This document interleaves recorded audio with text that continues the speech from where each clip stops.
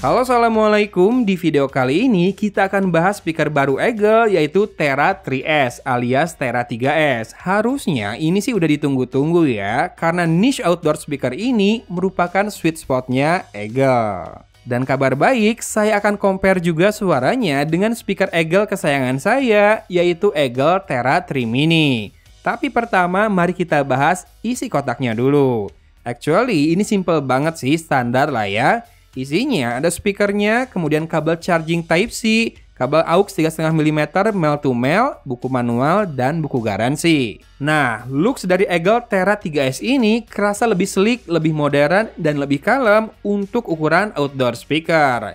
Jadi bisa masuk juga pas ditempatkan di meja kerja atau bahkan di rak di ruang tamu. Form faktornya tetap tower ya, vertikal, dan ada dua tombol plus dan minus yang berpindah ke sisi depan dan jadi pusat perhatian di sisi ini. Ya, di sisi yang sama juga ada lampu indikator baterai berupa 3 buah LED berwarna putih. Bodinya diselimuti bahan nilon braided, standar lah ya, warnanya pun full black. Panel kontrol lengkapnya tetap di belakang di mana ada tombol power, tombol play atau pause, mode switch yang berupa tombol Bluetooth, kemudian LED indikator, dan katup yang berisi port Type-C, port aux 3,5 mm, dan juga slot micro SD. Monggo, yang butuh play audio dari micro SD di sini ada ya, tapi nggak bisa buat colok flash disk.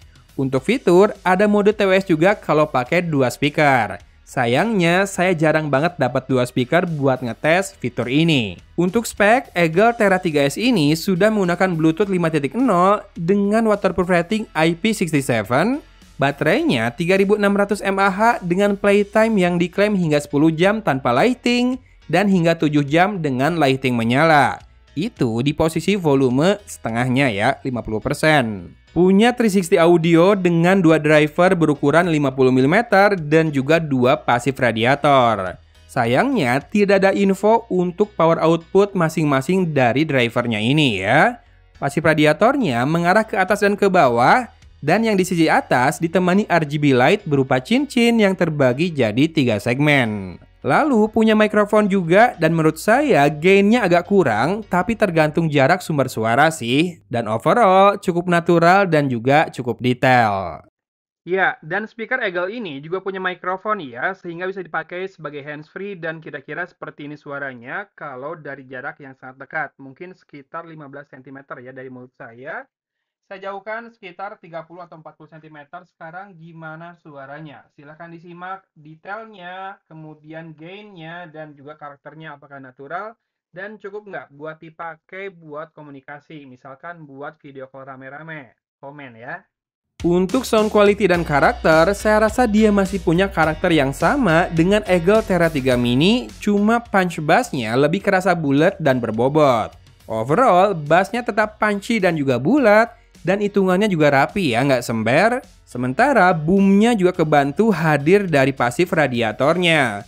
Power juga mantap, hiburan banget rasanya ya ngelihat sisi atas dari speaker ini pas bagian punch bassnya muncul ke permukaan. Dan vokal masih lumayan natural meski rasanya agak terdorong sedikit. Di speaker dengan power besar begini, wajar ya kalau ada gaung ekstra terasa saat volume tinggi. Tone dan pitch-nya sih mungkin agak terasa berbobot ya, tapi nggak masalah, malah enak kalau buat dengerin podcast atau kajian. Treble juga kerasa banget sering dan sparklingnya bisa muncul, walau masih belum bisa lepas dari efek bass yang mendorong juga ke sektor ini. Jadi kira-kira crispnya dapet, cuma nggak yang clear-clear banget ya. Overall, warm tentu, soalnya EGGEL kan ini kan. Tapi sektor selain bass juga enjoyable dan gak berlebihan kena distorsi. Nah, yang saya perhatikan dari hasil perekaman, karakternya itu asli mirip antara EGGEL Terra 3 Mini dengan Terra 3S ini. Powernya juga kerasa selevel dengan perbedaan yang harus disimak baik-baik di punch dari bassnya tadi. Di akhir video, nanti kamu bisa dengerin sendiri ya perbandingannya, termasuk sedikit saya bandingkan dengan loudspeaker Galaxy Z Fold 4, buat tahu level powernya ada di mana. Pas merekam, saya agak jauhkan mikrofonnya biar kerasa perbedaan power loudspeaker HP sama speaker gede begini. Oke, kita masuk ke recap. Saya rasa ini tuh bukan buat upgrade dari speaker EGGEL sebelumnya, seperti Terra 3 ataupun Terra 3 Mini. Lebih ke buat pengganti ketika produk sebelumnya mungkin akan discontinue, semacam refreshment lah. Toh namanya juga kan Terra 3S, bukan Terra 4 ataupun Terra 5. Jadi cocok ya. Oh iya ya, kelebihannya mungkin ada di dukungan aplikasi yang sekarang bisa dipakai buat atur equalizer dan juga mode lightingnya. Yang mana saya nggak install aplikasinya karena ngerasa nggak butuh. Tapi buat harga Rp499.000 yang EGGEL pasang buat speaker ini, worth it sih. Beneran, asli worth it. Karena brand lain jual yang begini kayaknya mulai dari 800 ribuan, bahkan sejutaan deh. So, monggo silakan, linknya ada di deskripsi video kalau ini yang kamu cari. Saya tutup videonya, silakan disimak sampel suaranya, baiknya pakai earphone atau headphone ya. Dan atur volumenya dari rendah dulu.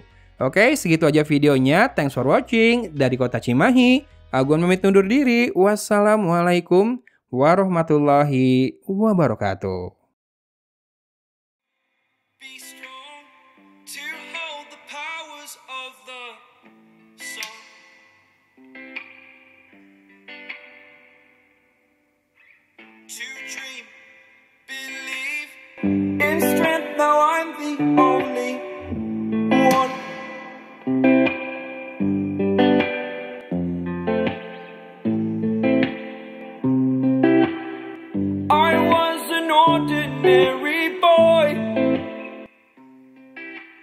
Until I broke the rules, my life destroyed.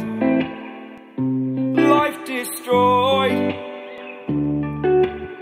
Until I woke awake, scream my mind, I shout, the ground shakes. How much can I take? My mind will break. Will it break? What can I take? Can I be your superhero? Superhero.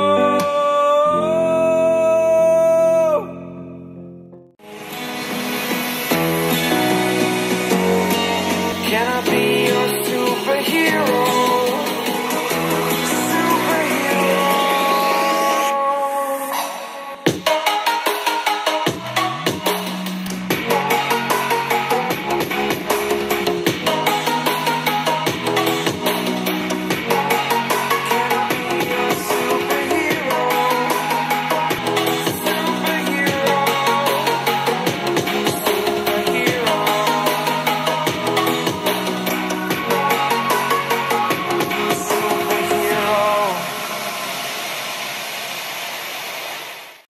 You're superhero.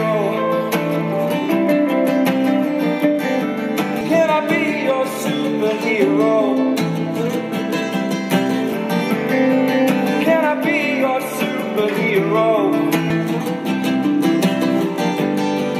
Can I be your superhero? Superhero. Superhero. Fly on.